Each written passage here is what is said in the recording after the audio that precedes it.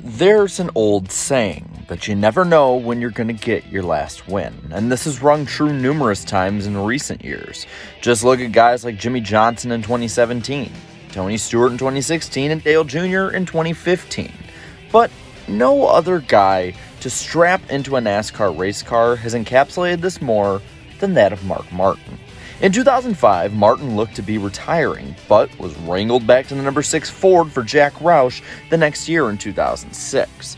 But in that 2005 season is where some saw him getting his final win, when he nabbed the victory at Kansas during the chase that year. His 2006 season was winless, and heading to Bobby Genzo 1 car seemed like a huge downgrade, so it really didn't seem like he'd do too good at getting wins, especially seeing how he was going part-time. But Mark prevailed onward, getting a heartbreaking second-place finish in the 2007 Daytona 500, and after Ginn's team merged with DEI, he'd pilot the number 8 Chevy to near wins in the 2008 season. But by mid-2008, it was revealed to the world that Martin had worked out a deal to drive Rick Hendrick's number 5 Chevrolet in 2009. While initially the team rolled off slowly, it wouldn't be long until he scored a popular and much-deserved win at the Phoenix Raceway. But he didn't stop there. A few weeks later, he topped the board at Darlington. Then, he got a thrilling strategic win at Michigan. And by the end of TNT's summer stretch, he had another win, this time a dominant one at the Chicagoland Speedway. And while it was a bit of a struggle to qualify for the chase, once he was there, he was the top seed due to scoring so many wins, more than anyone else in the field. Starting out in the 14th position at New Hampshire, Mark had a bit of work to do to get up towards the front. To start out, he honestly was the weakest of the Hendrick drivers, as Gordon Johnson and even Dale Jr. all had top 10 cars, while the number 5 was hovering around 15th. Chevrolet looked to be strong on all counts though. HMS, SHR, and even Earnhardt Ganassi Racing with Montoya all had speed. Aside from the number 42, all had Hendrick power as well. But once Martin got his footing, he started making up ground towards the front, nabbing a spot every so often. By the 60th lap, he was up to 11th, then quickly after, his first chase domino fell when it came to the competition. Trouble for the 9 car. Casey Kane.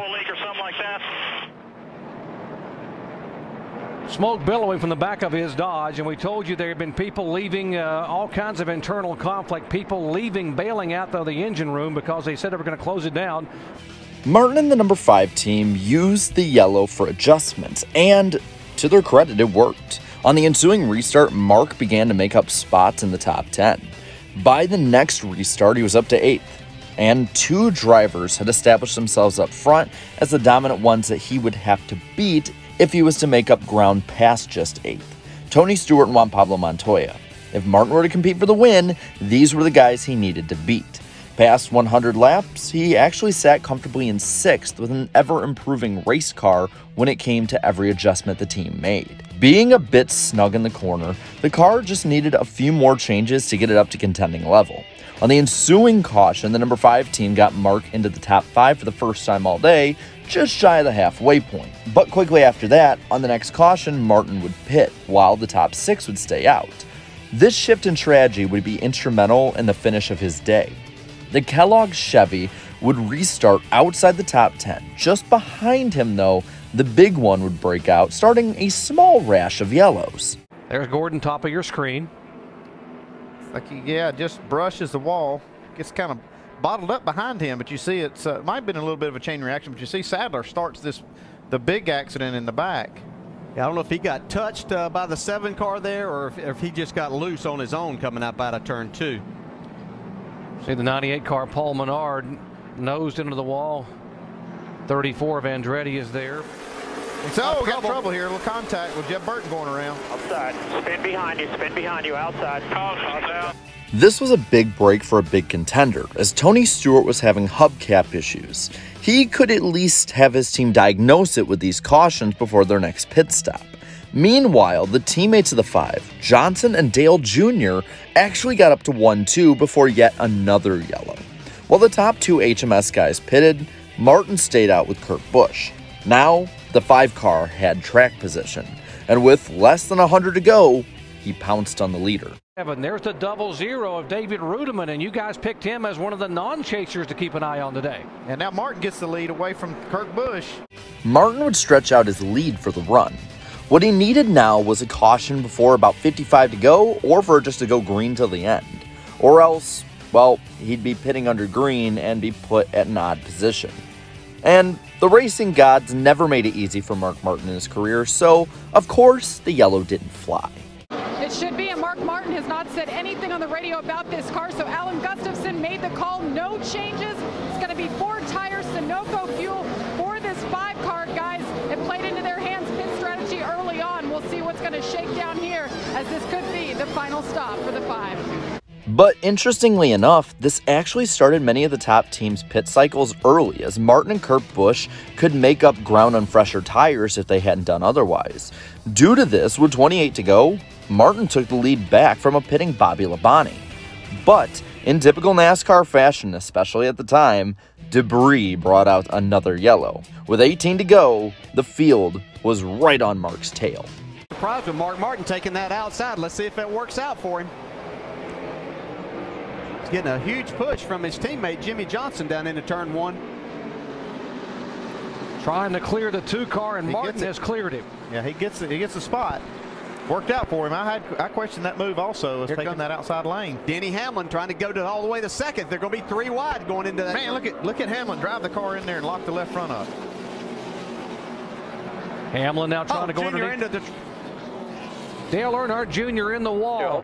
With teammate Dale Jr. getting wrecked, the field again would restack behind Martin, this time with only 13 to go. Once again, he'd pull away, but behind him, Juan Pablo Montoya was charging like a bat out of hell on fresher tires and arguably a better car. The last thing Mark needed was a caution. If Mark was to get his 40th Cup win, he'd definitely have to earn it this time. With only 3 to go, the final restart was at hand. To the outside lane.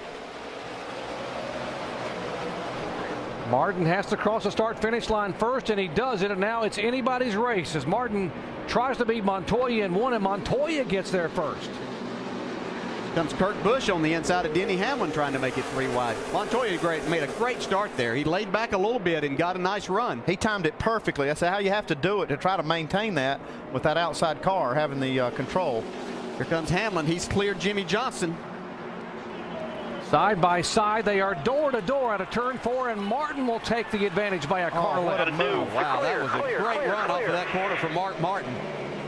That might have been the move that wins him this race. Not so fast right here. Montoya's still looking hard, chewing on that rear bumper. Comes Hamlin to the outside. This is what Mark Martin wants to see in his mirror. Somebody getting back here to occupy the 42 car. Coming down for the white flag this time by Mark Martin, trying to hold off and hold on to a 5-car length advantage for the white flag. Martin has never won a race at New Hampshire. See Kyle Busch there on the outside of Jimmy Johnson, trying to take that 4th spot away. Got a spin off of turn 4. He's already taken the white flag. So they'll race back here to the checkered flag. Caution's not out yet. They're still racing. No caution yet. They got cars sitting here. They're going to have to throw the caution. Still not out. Still not out. It's going to come into the checkered flag. Really? Now the caution's out. Coming to the checkers. Coming to the checkers. And it is officially over. Watch out, watch out. The caution's out. You got the win. In front of over 100,000 fans, he took the victory, and after that, a victory lap. With his 40th career win, he extended his points lead to 35 over Jimmy Johnson and Denny Hamlin. In victory lane, he said he needed to be pinched because it must be a dream. Unfortunately, the boogeyman of the 2000s would reclaim his rightful seat on the NASCAR throne and end that dream really quickly, because with 6 races to go, Jimmy Johnson would grab the lead on his way to his 4th of 5 straight NASCAR Cup Series championships. As for Mark, well, he'd come home 2nd in points behind Johnson, once again finishing runner-up. And he would come back to the 5-car in 2010-2011, but he can never really reclaim the magic of 2009. Similar to what Brett Favre did over in the NFL with the Minnesota Vikings, lightning just couldn't strike twice. In 2010, he'd missed the chase, with the highest finish being a 2nd at Martinsville late in the season. 2011 saw another step back, So in 2012, he went back to going part-time, this time with Michael Waltrip Racing. And in 2012, he did see his final chance at another win at the Pocono Raceway, though Joey Logano, whom Mark helped get to Cup, would unceremoniously move him out of the way and take his final shot at glory away.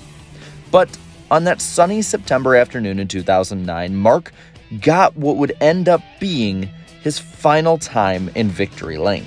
Because after all, you never know when you're going to get your last win.